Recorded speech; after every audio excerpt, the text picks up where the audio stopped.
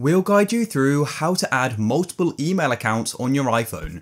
If you find this guide useful, then please consider subscribing and liking the video, and let's get into this. In my mail app here, as you can see, I've got multiple different emails, and let me show you how you can add more. So you can't actually do this in the mail app itself, so go and close off it and open up your settings. In your settings, you then need to go and scroll down to mail, just here. Then press on accounts like this, and then at the bottom here we've got the option for add account. Then what you can do is click there and you can choose the platform which you want to go and add. You've got quite a few, or you can go and use sort of an other or a custom one by clicking there at the bottom.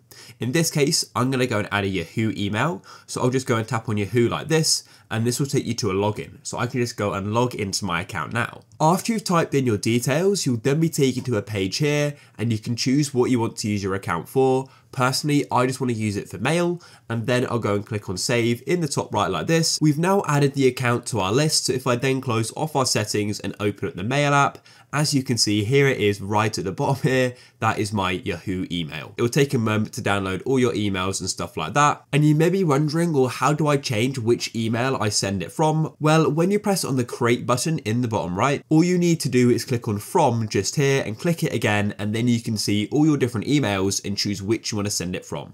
If you found this useful, please leave a like.